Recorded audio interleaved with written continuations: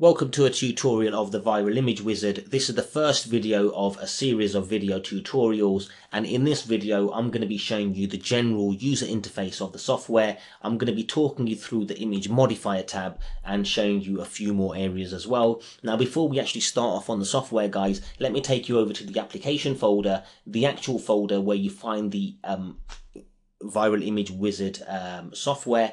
Inside of this folder you'll find another folder called templates. Now inside of this templates folder, depending on your license version, you will find a number of other folders which actually hold your graphics that come with the software as well. You can add to this as well. It makes your life easier, so when you are actually producing and working with the Viral Image Wizard and looking to make them images, then you can actually pull them up from here. So you can have something like your backgrounds folder, your arrows folder, you might have your single image template folders in here as well, with your double image folders as well.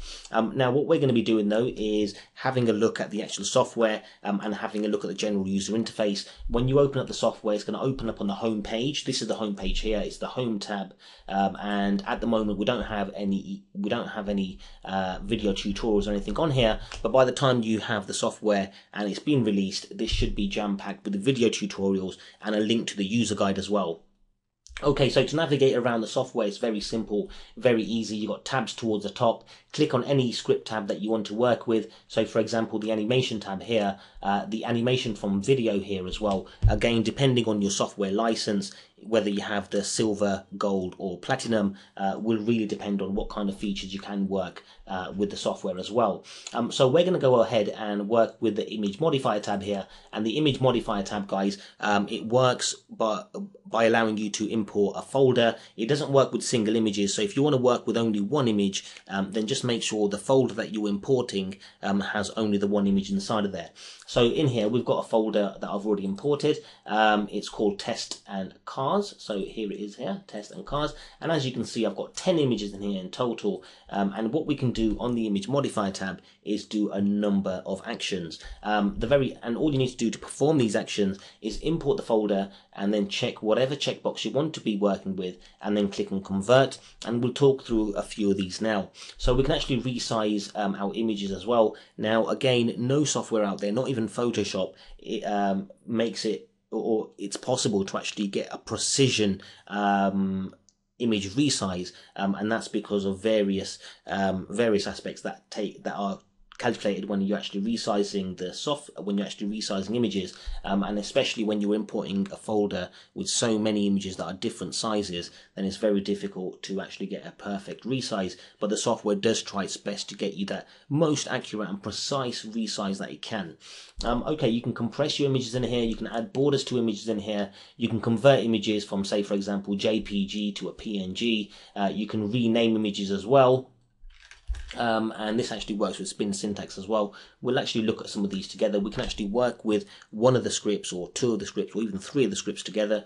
So what we'll do, we'll actually add a border to these images here. We'll add a red border, 10 pixels. You can adjust these pixels here. You can change the color from here as well. We'll keep it on as red. We'll actually rename the images as well. As you can see, the images here, they don't actually have any names on here. And this is actually a very good idea to rename images, especially for users that are looking to rank their images in the search engines for certain keywords. Then the software actually works with Spin Syntax as well. And what we'll do, we'll actually enter supercars here, and you can actually see how it works if I only enter just the one keyword, and it actually rename it as supercars 1, 2, 3 and 4, whatever.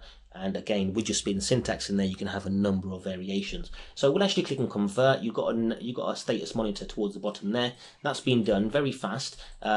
And oops, I should have mentioned as well, what the software does, it leaves your original image intact. It doesn't make any changes to your original image, but the folder that you actually choose, so this folder here, which is this folder here, the software will actually go inside of that folder, make another folder named after the script that you're working with. So in this example, we're working with the image modifier, so the software's made another folder called modified images. I'm going to go, oops, wrong one. I'm going to go inside of this folder, and as you can see, we've got the red border in there, and if we have a look at the names of these images as well, we've got supercars 0, 1, 2, 3, 4. So there you go, it works real cool. I'm going to delete this folder now, and what we'll do here is we'll actually have a look at some of these other ones. Towards the bottom, you've got a few effects. You've got create oil paintings. You can apply more edges, create vignettes. We'll have a look at the create vignettes. Say, for example, what the create vignettes does, it actually makes, well, I'll actually perform the task here. We'll keep it as red.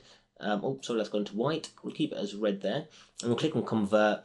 And as you can see, a new folder has been created. And as you can see, what the software's done here, it's created a nice vignette sort of effect. And obviously you can change the color of this however you like, and obviously use this to your liking, and you've got a number of effects here as well. In regards to the colorize effects, you can actually choose from 3 predefined colorize effects here. Just select whatever colorize effect you want there as well. Alternatively, you can have you can define your own colors here from red, green and blue, and click on the convert. So this is very simple, very straightforward to use, guys. 2 things to keep in mind.